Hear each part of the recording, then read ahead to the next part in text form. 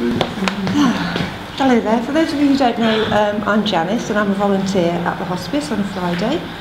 And this is the start of my story, which began at a set of traffic lights.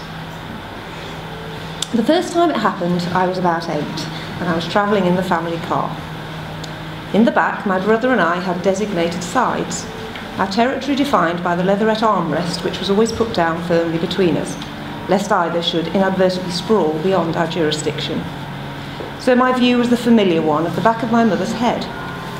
I was always secretly glad to be the one behind her, out of her field of vision and scope of her judgmental eye. Car trips could get tetchy, so safest out of view.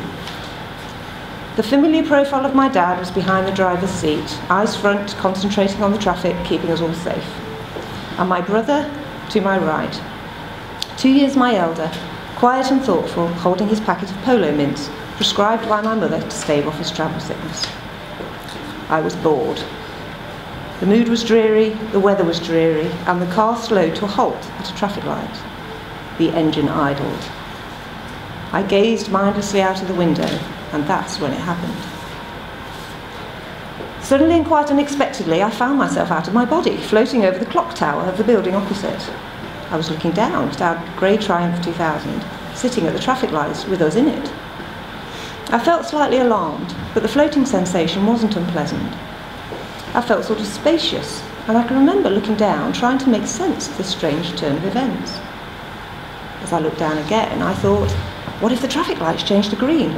Gripped suddenly with a sudden panic that I would be left behind, abandoned 40 feet above a road junction, I snapped back into my body.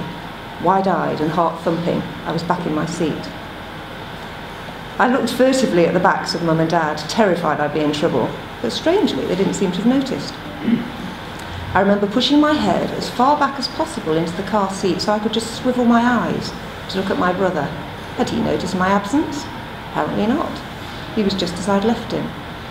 I seemed to have got away with it. If Mum knew, I'd have been in big trouble. Big trouble for getting out of the car and ridiculed for talking nonsense. There was nothing to be gained from mentioning it, so I didn't. I just sat there, slightly awestruck and rooted to my grey leatherette seat.